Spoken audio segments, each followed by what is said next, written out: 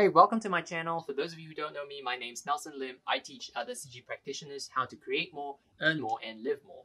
Welcome to lesson 6 of our Python for Anxious Artists series. And in today's lesson, we will be showing you how to teach the computer to make some smart decisions and choices. So it's all about making choices in this lesson, and it's a bit of a longer lesson today, but we have so much material to go through, and it's going to be so important to bring your coding to the next level. So let's jump right in. I can't wait to show you all of it.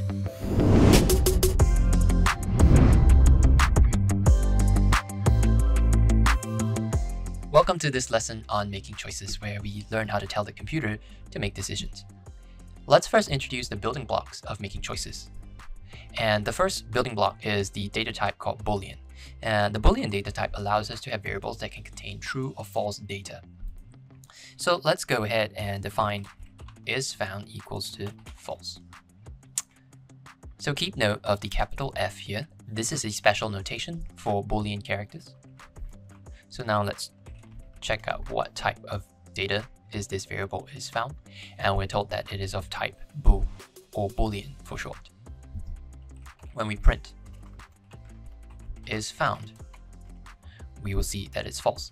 In the same way, we have the reverse, which is true, and capital T.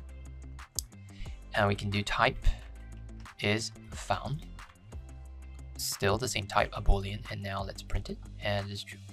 Now keep in mind that it is very important not to do a lowercase, because this actually will return, it's not defined. Python does not understand it. In the same way, just to kind of review a concept, that if you have false in quotes, it's not actually equals to the Boolean data type of false, because that's a string and the other is a Boolean data type. So if you do this, the string false is not equals to the Boolean type false. So why is this all important? This is important because as human beings, we often make decisions based on analyzing whether information we have at hand is true or false. An example would be, are the bananas at Kroger's better than Costco? True or false? And the answer to that question is going to determine whether you're going to go to Kroger's or go to Costco to shop for bananas. And for those of you who don't know, Kroger and Costco, they are grocery chains here in the US. The next building blocks to allow computers to make choices is something known as comparison operators, and we've actually already seen them earlier on. So if I were to say this string, the string Maya, and I want to compare it with another string Maya and say if this is the same as the other, I'd use a comparison operator called the equals. But keep in mind that we use a double equal sign instead of the single equal sign, because a single equal sign actually assigns a value to a variable or data to a variable, whereas the double equal sign compares two values. So I would expect this to return true because the statement is exactly true. So the inverse is to actually type Maya, the string Maya is not equals to Maya.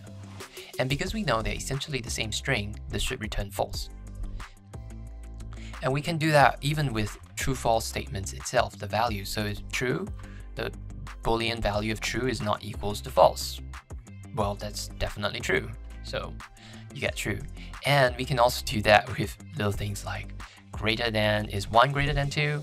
No, so it's false. Is 3 smaller than 5? Yes, so that's true. Is 3 smaller than or equals to 3? Well, it certainly is equals to 3, so yes, it should be true. This is a critical block to understanding our next concept. So now I'm going to show you the if statement, and that will tie together the building blocks of helping computers make decisions.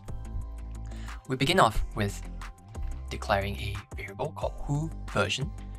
In this case, Houdini version, that's for what it is in short. And I'm going to say Houdini version, Who version is 17.5.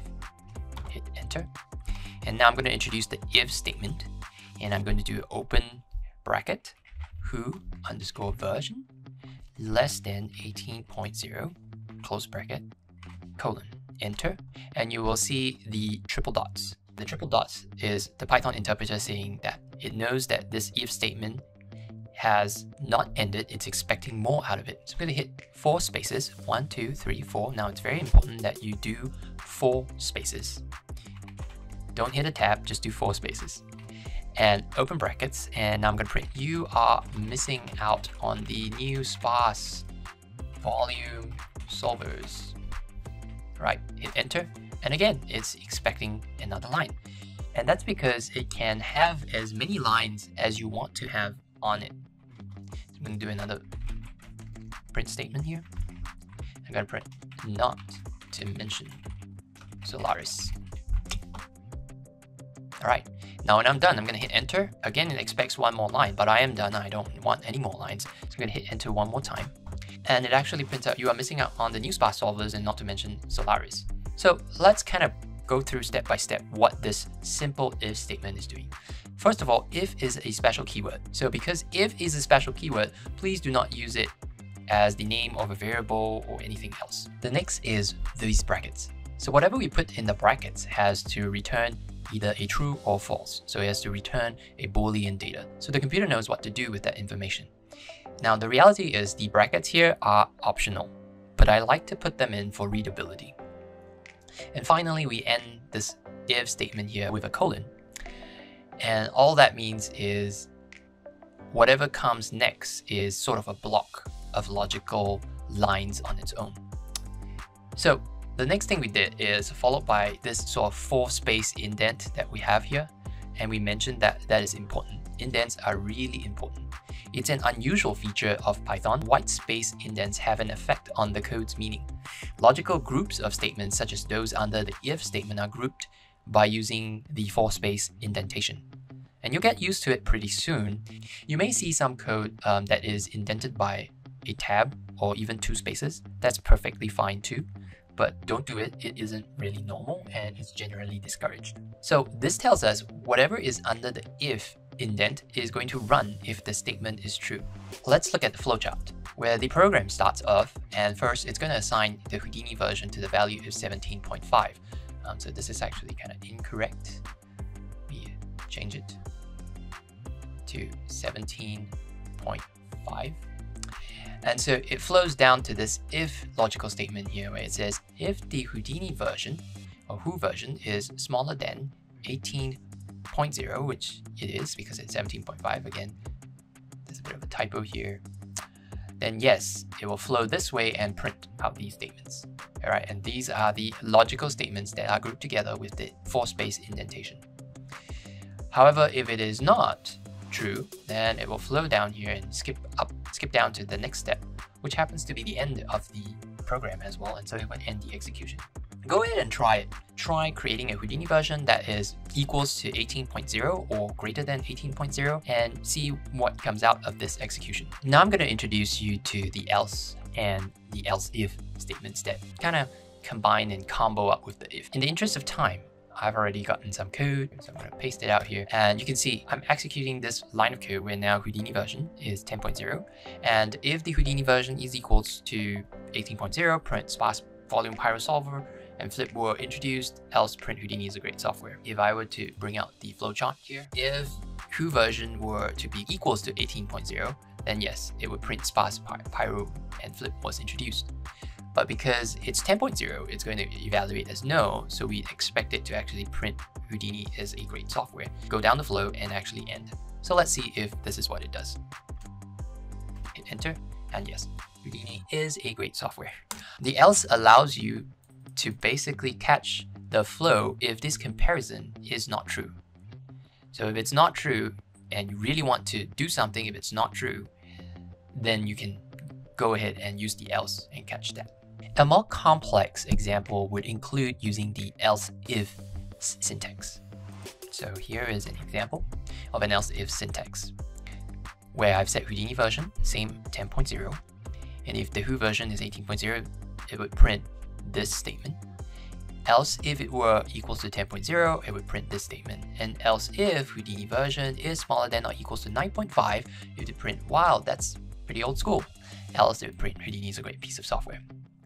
So if you have a variety of possible options, you can use the else-if syntax. And some of you who may be familiar with other programming languages, it's sort of a replacement of the select syntax that some other programming languages have. I rarely use it in practice because an else-if statement does tend to make code difficult to maintain in the long run. So let's try to run this, see if you guess what would be the right answer. Well, if you guess that it would print pyro effects was added, then you got it right. Let's take a real quick look at the flowchart. As we look at the flowchart, we'll be able to see that we start off over here and we assign Who version with 10.0 and it flows straight down. And because Who version is not equals to 18.0, it evaluates as no, so it jumps to the next statement. And now we know, oh, this is going to evaluate as yes, true, because Who version is 10.0. So it's going to print pyro effects was added, and it's going to flow down this way, skip everything else, and along this if statement, it's going to evaluate it from top to bottom, the first else if statement to the next else if statement, and so on and so forth. And at any point in time, if it evaluates true, it's going to follow that flow and exit out of the overall if. Next, I like to introduce the in and not in operators, sometimes known as membership operators, and how they work.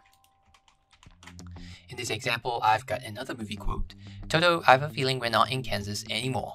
Well, if there's any of you who can tell, it's The Wizard of Oz, 1939. So if Toto in quote print The Wizard of Oz 1939, else print I'm not sure. So this is really useful if you want to find a phrase within a string. You could easily use the in operator to do that, and that will evaluate as true if this string of characters is found within the string, or it will evaluate as false if it's not found in that string. So let's hit enter. Enter.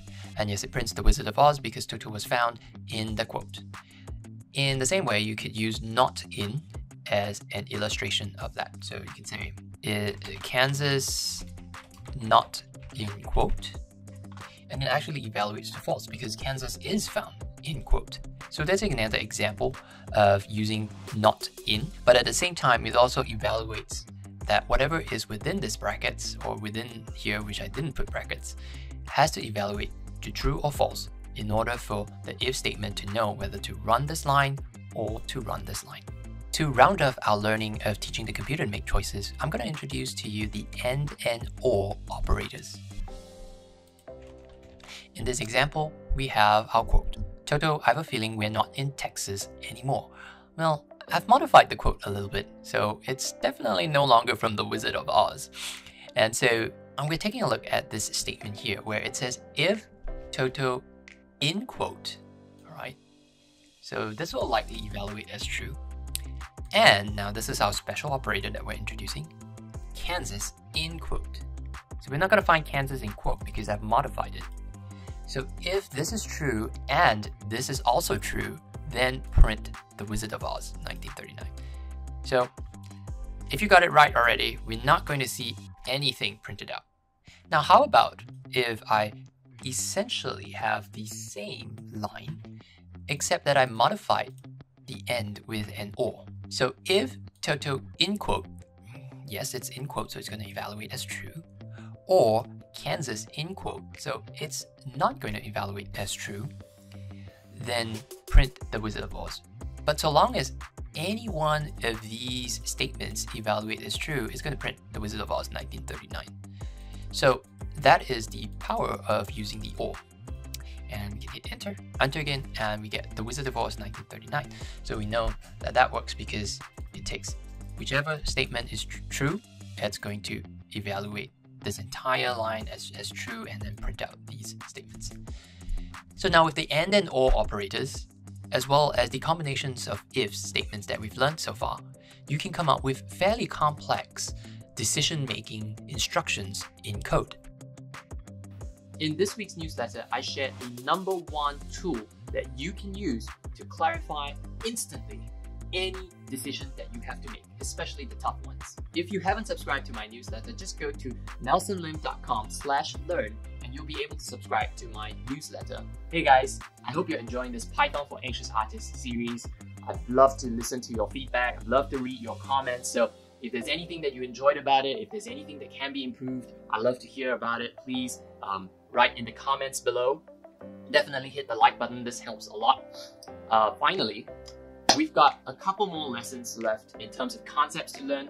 Thereafter, we'll be building our own useful small little program. I've got a couple of ideas, but I'm going to turn it to the question of the day. What sort of program would you like to create with the skills that we have learned so far?